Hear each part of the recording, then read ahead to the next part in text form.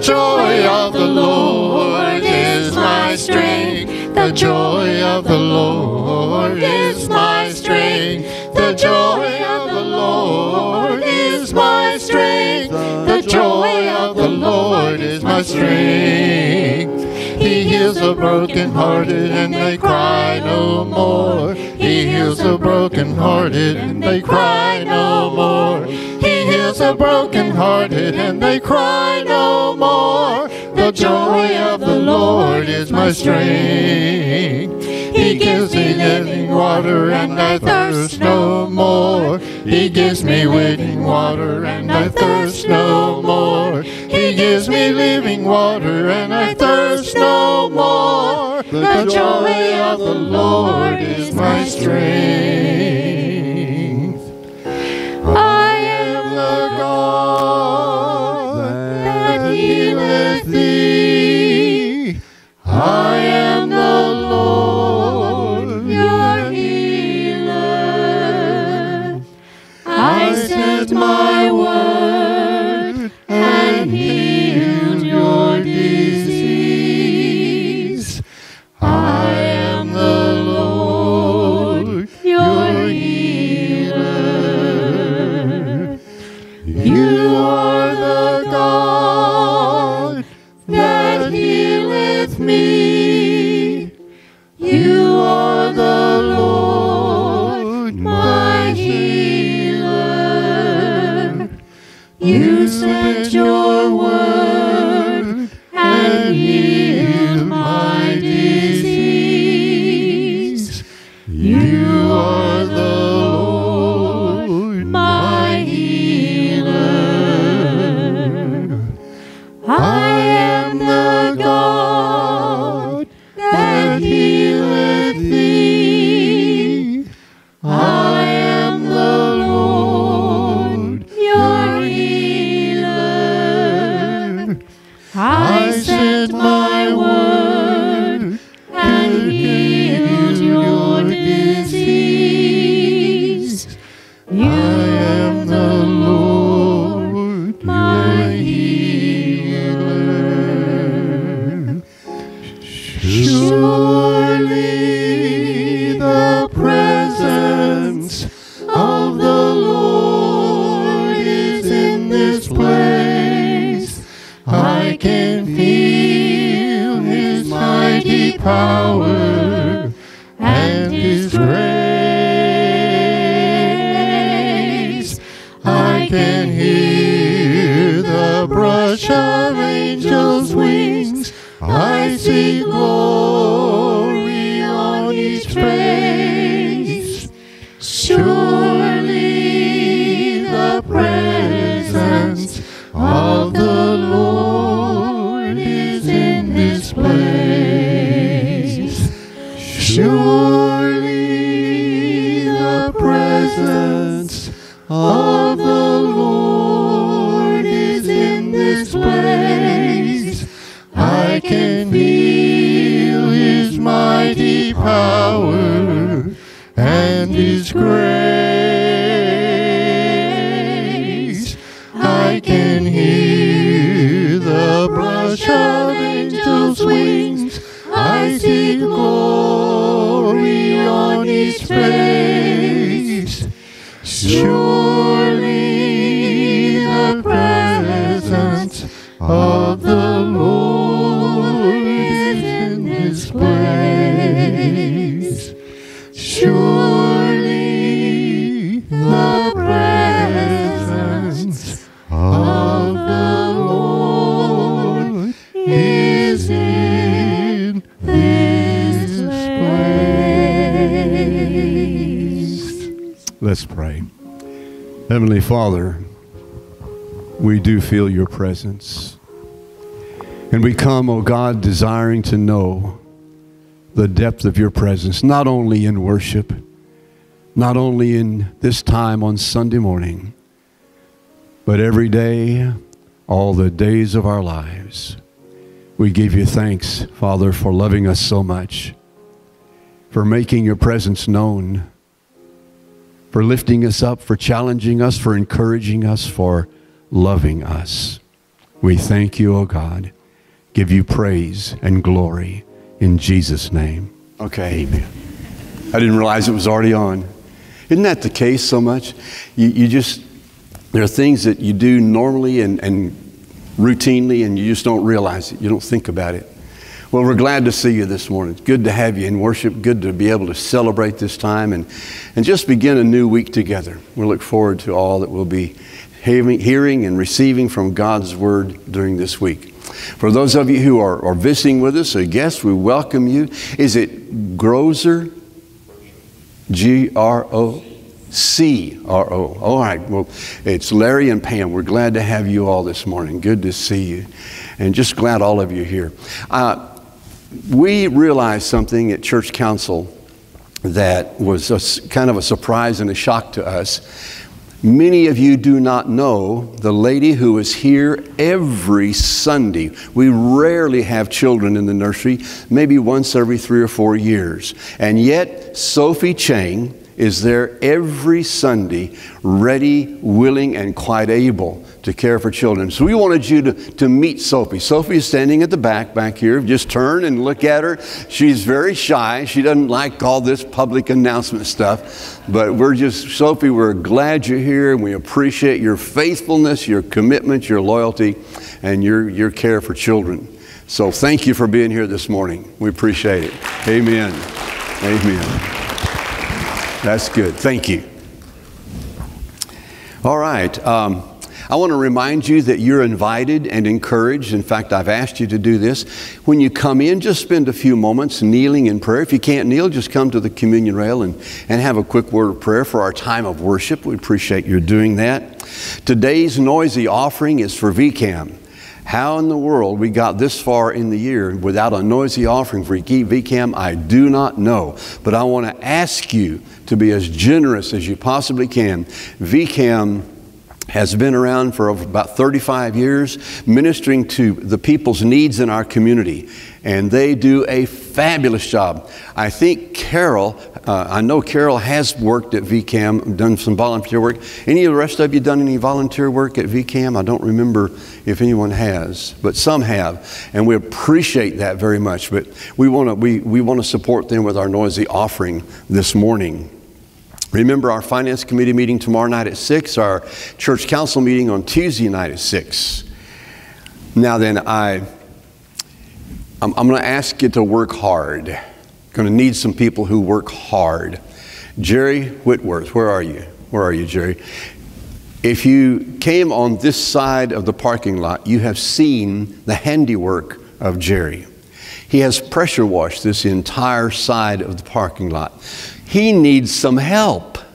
I mean, he has been out there faithfully for the last 3 or 4 days pressure washing. If you have a pressure washer, get with Jerry, schedule a time so you can coordinate together and come up and have a washing good time for our church parking lot. But if you would do that, Jerry, I'm sure would appreciate the help very much. Now we want to hear from Liz Orsman, who is managing our craft show. While she's coming, I got to tell you a little story. Uh-oh, we got a red button here. We use the other one. Yeah, just say, yeah.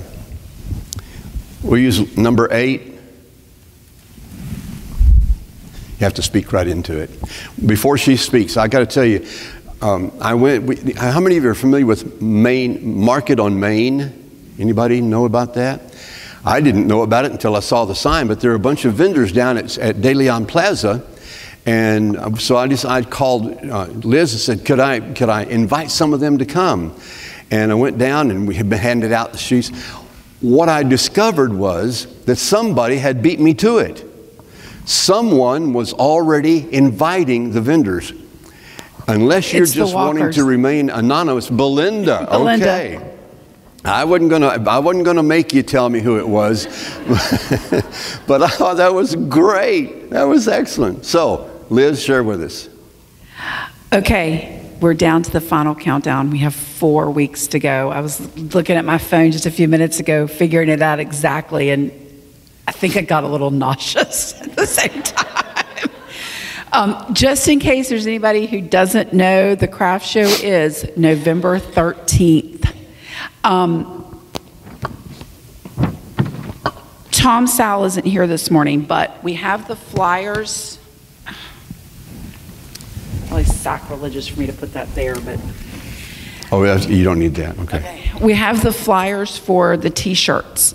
We're going to put the order in after next Sunday. So if you need T-shirts, please put your order in. We have 10. I just filled mine out because apparently I have 7 in my family that need them. That puts us up to 17, but we need to hit 24 to get the price that we've got on here. So if you need shirts, please put your order in. If for some reason you forget, just call or email me and we'll get you on we'll get you on that list. Jerry, I don't know how you've done it, kind sir, but he has got the room all fixed up back there for people to start bringing in their items, silent auction items, craft items for our craft booth. Anything that you've got that you're ready to bring in, we have tables. We are ready to start bringing them in. So thank you, Jerry. He worked really hard to fix that up for us. And I think that's all I have this morning. Okay. I don't, except for the fact that I'm kind of nauseous because I just realized it's 4 weeks. Well, there are sign-up sheets out in the foyer. Yeah, there's sign-up sheets out in the foyer for various activities for the craft show. So if you would sign up to help out, that would be greatly appreciated. You will remember that we canceled last year because of the pandemic. And what I'm discovering, I think what we're all discovering, it's a little bit difficult to restart something that's been stopped for a year. So we need your help. And if you will talk to Liz and see what she needs, sign-up sheets are out there. We'll have a great time. Are there other announcements that need to be made at this time? Well then, when you get your hymnal, it's the small black hymnal, the paperback hymnal.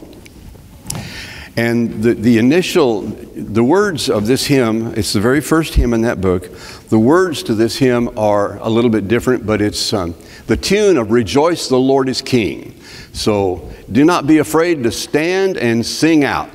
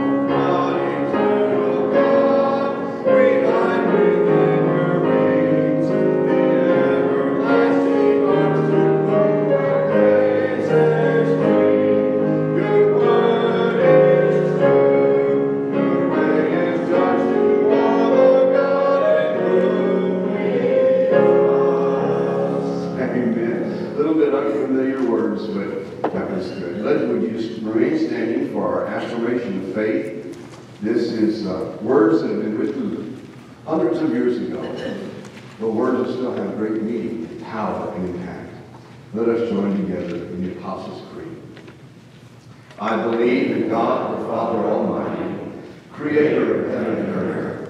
I believe in Jesus Christ, his only Son, our Lord, who was conceived by the Holy Spirit, born of the Virgin Mary, suffered under Pontius Pilate, was crucified and died and was buried. He descended to the dead. On the third day he rose from the dead. He ascended into heaven, is seated at the right hand of the Father, and will come again to judge the living and the dead. I believe in the Holy Spirit, the Holy Catholic Church, the communion of saints, the forgiveness of sins, the resurrection of the body, and the life everlasting. Amen. Please be seated. During our offering time, we'll hear from Bill Myrick again. And throughout the time of the service, and particularly perhaps at this time, you're welcome to leave your offering in the plate. We will take the noisy offering before we sing our doxology.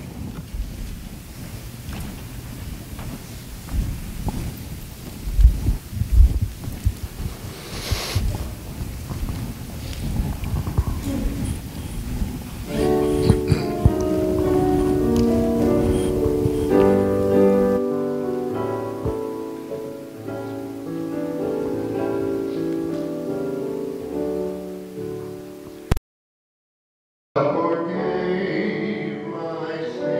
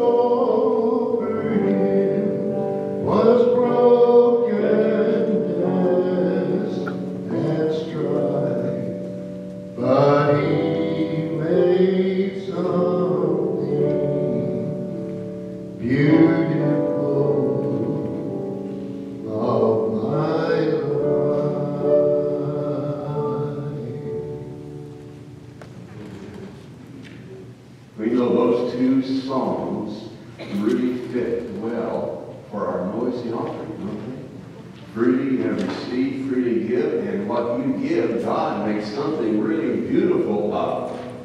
So Elizabeth, if you would just continue playing for a bit and bring the note. Now, just so we're very clear, we do receive quiet money as well. So if you would like to tiptoe to the little bucket and drop in a $100 bill, that would be really, really good. On the other hand, I like to make a lot of noise. Well, there's one more here.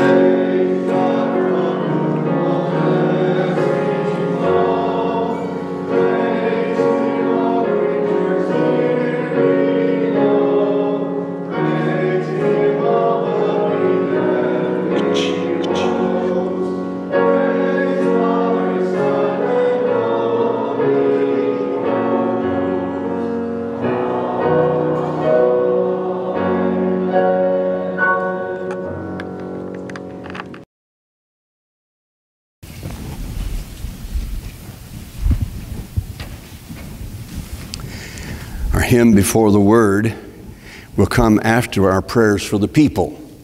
So if you have prayer requests that you would want to share with us, or praises, words of praise and thanksgiving, now's the time to be quiet before God for a few moments. Let's hear what God might be speaking into our own hearts and lives, and let us be in prayer.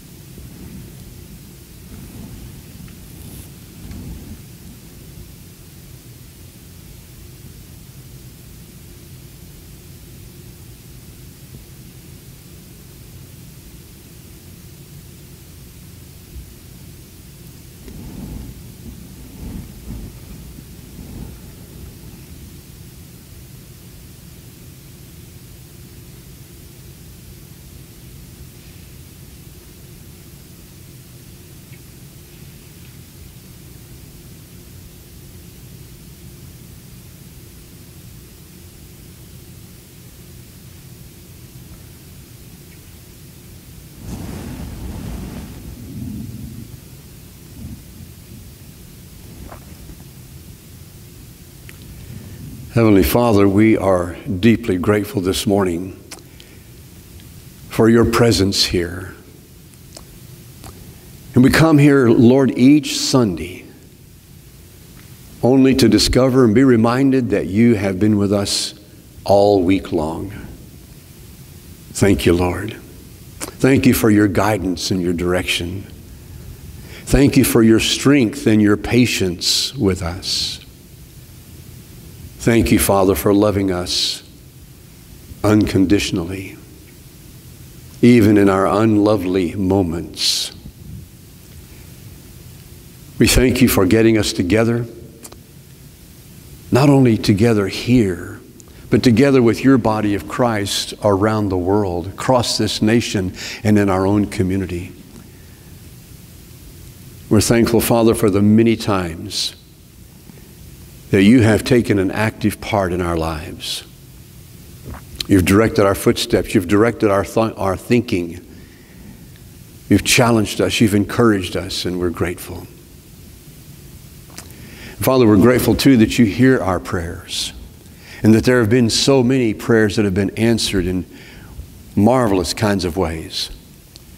And these folks whom we have called by name before your throne of grace this morning, we ask that you lay your hand upon each one and bring healing of spirit, of soul, and of body. Father, for those who have lost loved ones, we pray your comfort and your hope and your love for them, for the families and the friends.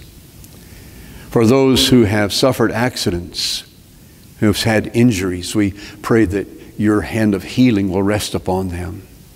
Father, for those who have been going through so many things for so long and who have stood faithfully, we ask that you lay your hand upon them, assure them of your presence, and bring them to the healing that you desire for them.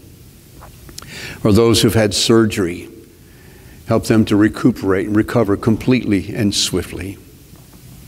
And for those of us, oh God, who sit here this morning, waiting upon you, listening for your voice, expecting a touch from your hand, we're glad to be here. We thank you, Father, and thank you for your forgiveness.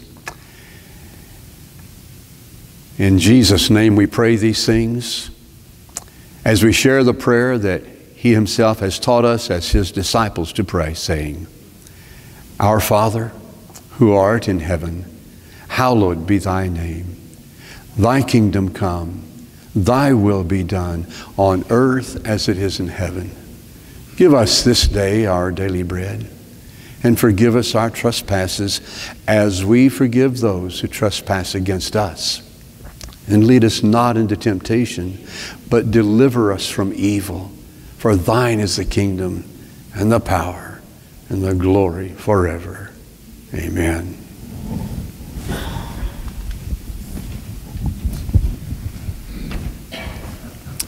Our hymn is number 408. Perhaps another unfamiliar hymn, but my goodness, are the words so powerful. It is taking the 13th chapter of 1 Corinthians and putting it to song. So would you stand as we sing and as we work through this together?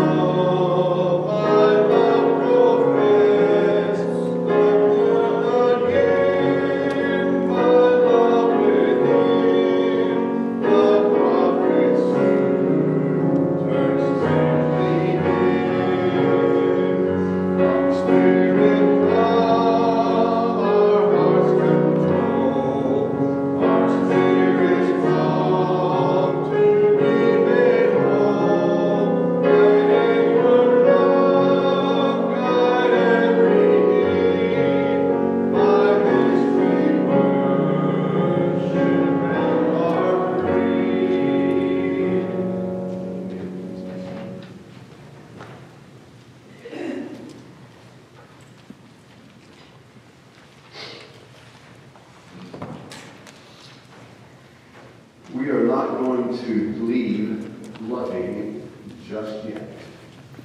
Last week we spoke about loving God, neighbor, and self. I wanted to delve a little bit more into that word, love, and particularly as it applies to our neighbor. I want to share the scripture first. It's Luke's verse version of Jesus' response to that question. The question that was asked in Mark was, what is the greatest commandment of all? And Jesus replied. In Luke, the response comes in response to the question, what must I do to inherit eternal life? And this was a lawyer who was schooled in the Jewish law. And so he asked the question of Jesus, what must I do to inherit eternal life? And Jesus gives him that, you shall love the Lord your God with all your heart, mind, soul, and strength, and your neighbor as yourself. And he said, well, I understand all of that. But tell me, Jesus, just who is my neighbor? Now, I can't say that he asked it like that, but it does say that wishing to justify himself, he said, who is my neighbor? And Jesus responds with this passage from Luke, beginning in chapter 10, verse 30. Jesus replied and said, a certain man was going down from Jerusalem to Jericho. You know this story. We call it the Good Samaritan, but it doesn't hurt to hear it again. He fell among robbers. They stripped him and beat him and went off, leaving him half dead. And by chance, a certain priest was going down on that road, and when he saw him, he passed by on the other side. And likewise, a Levite also, when he came to the place and saw him, passed him by on the other side. But a certain Samaritan who was on a journey came up on him, and when he saw him, he felt compassion. He came to him, bandaged up his wounds, pouring oil and wine on them, and he put him on his own beast and brought him to an inn and took care of him. And on the next day he took out 2 denarii and gave them to the innkeeper and said, take care of him, and whatever more you spend, when I return, I will repay you. And then Jesus asks the lawyer, the scribe, a man schooled in Jewish law, which of these 3 do you think proved to be a neighbor to the man who fell into the robber's hands? And he said, the one who showed mercy toward him. And Jesus said to him, go and do the same. There are so many lessons to be learned in this particular passage. The first is that you need to realize the relationship between Samaritans and Jews. There was no love lost between the two groups of people. Jesus chose a Samaritan for the very purpose of showing that everyone is our neighbor. Family, in one sense of the word, is our neighbor. People who live next door to us are our neighbors. And that's what we have generally limited neighbor to meaning, is the folks who live closely around us. But the fact is, the people in Afghanistan are our neighbors. The Taliban are our neighbors. The Democrats are our neighbors. The Republicans are our neighbors. The Independents are our neighbors. You see, I was very careful. I wanted to get them all in there. But that's fact.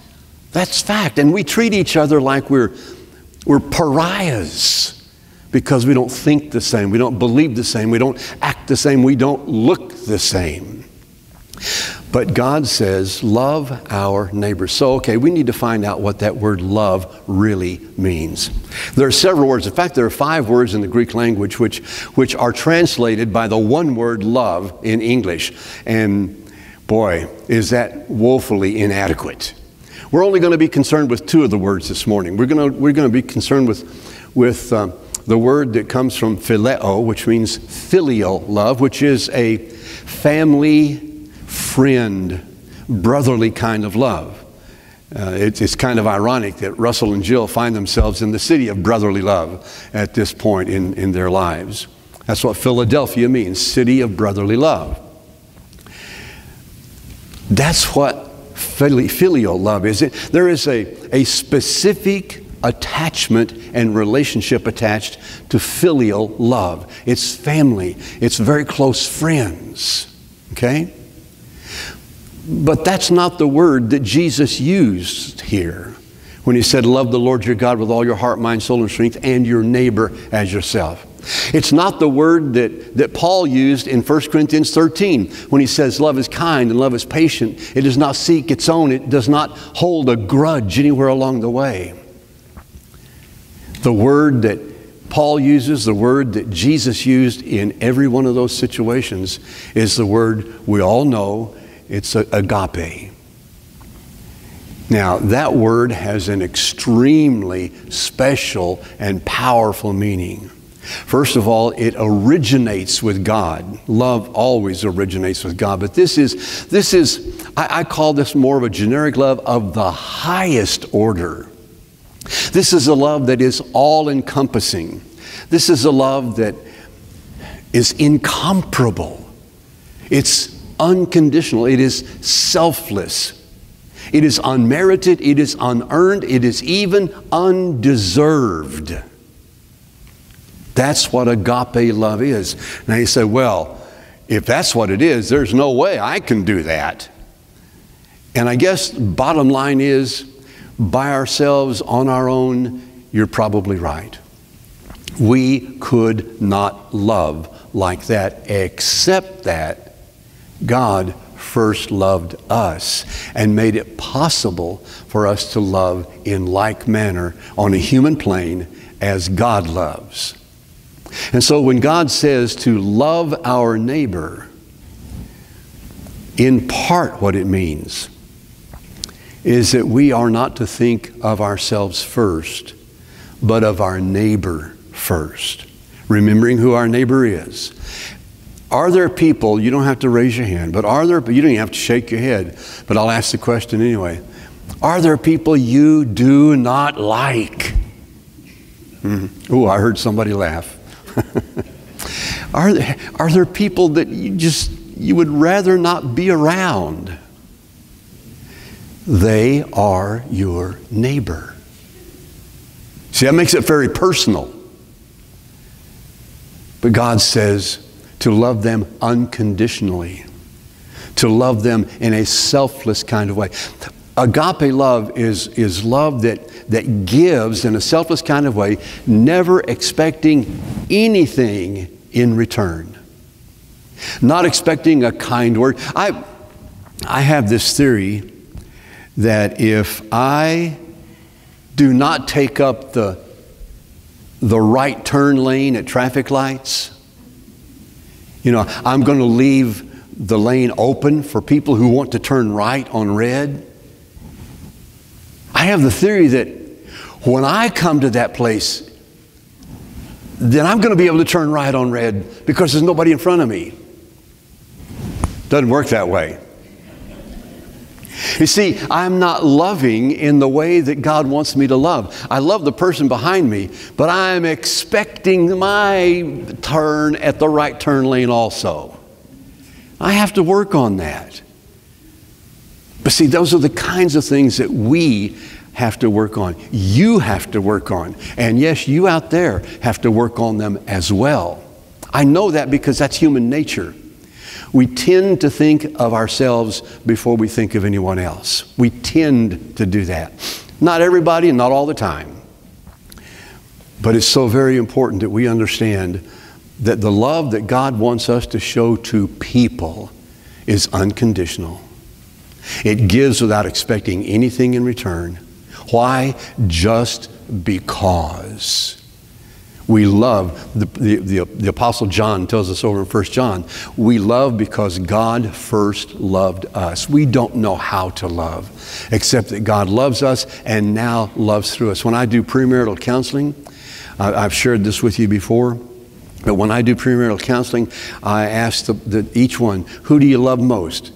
Mary or God? John or God? And inevitably, the girl will answer, well, God. And the guy goes, what? You love God more than you love me? Well, yeah. And invariably the guy will say, well, if I'm honest, I got to say I love Mary more. But what I tell them is if we will love God first and most, what happens is that we're able to love each other far more effectively and appropriately than we could love on our own. And in the process, we find out what it means to love ourselves. Remember, Paul tells us that our body is the temple. Our very being is the temple of the Holy Spirit. God resides within us. If Jesus Christ is our Savior and our Lord in a personal kind of way, His residence was within us, enabling the kind of love that He wants us to love with.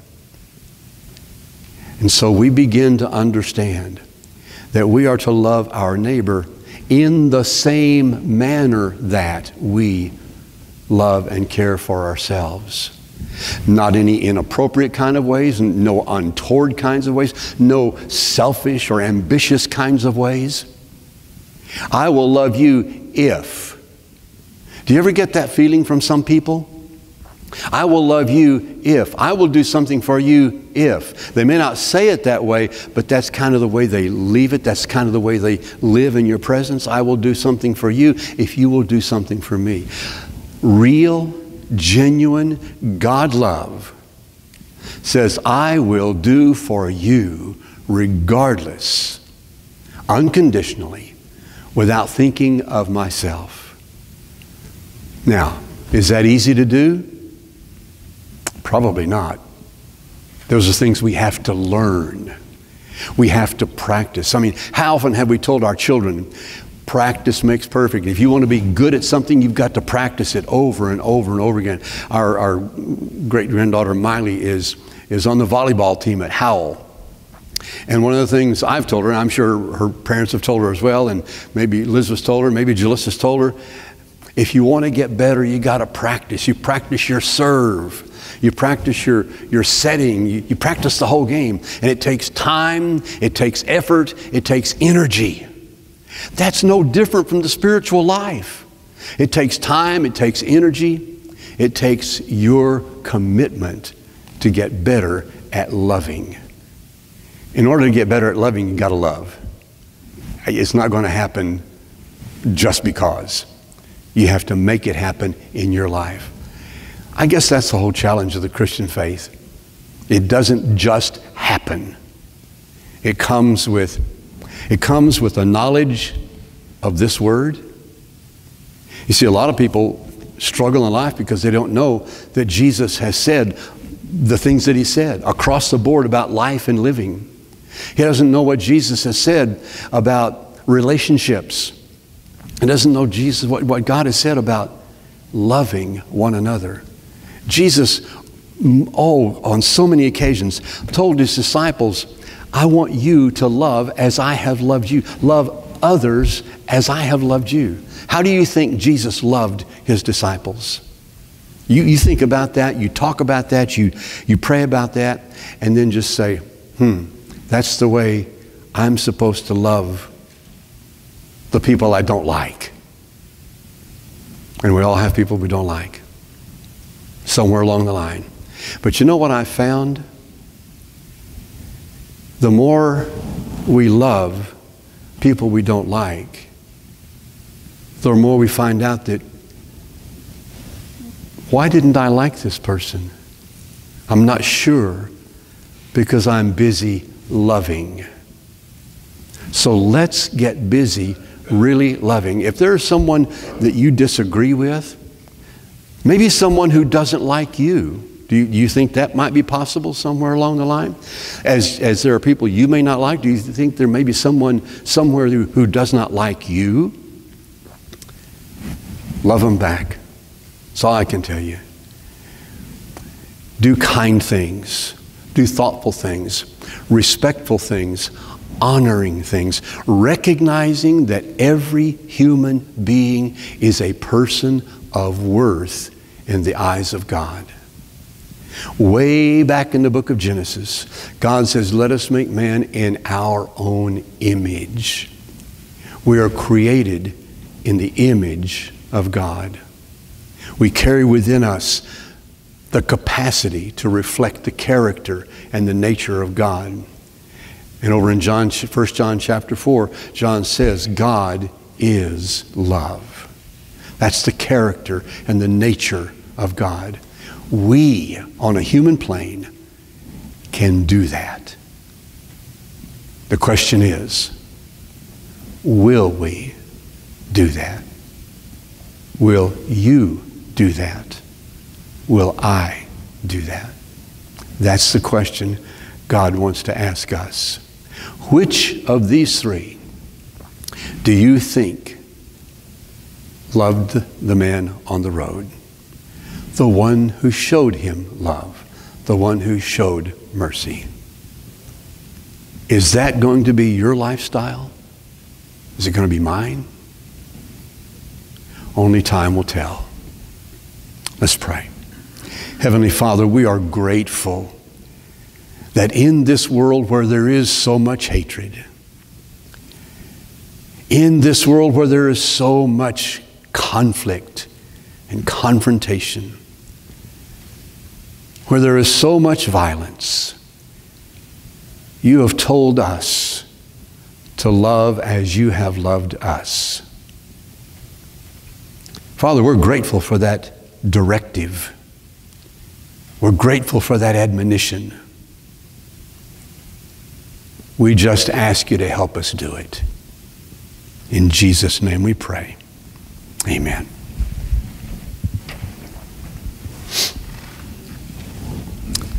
Hymn number 402 just makes the comment, and this is a prayer. Lord, I want to be a Christian. Not just in the way I act, not just in the way I behave, not just in the way I present myself, but I want to be a Christian in my heart. If that's your prayer, and you turn this song, this hymn, into a prayer, and let God know that, He'll answer the prayer. Let's stand as we sing.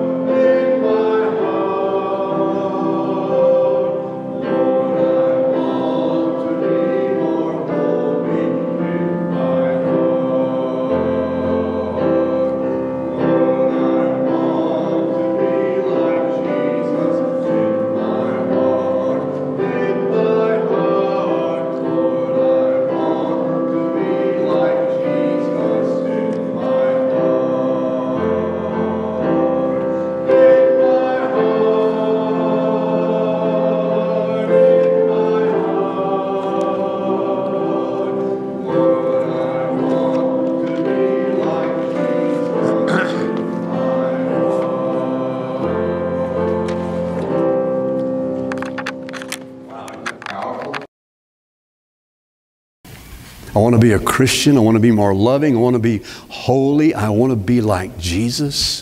Where? Right here. Right here. Not just out here, but right here. As you go out those doors, let that prayer that you've just sung ring in your heart and take it into the world and purpose in your heart to love the people you meet this week. May God bless you.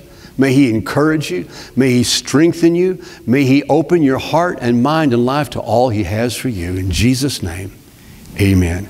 Have a great week.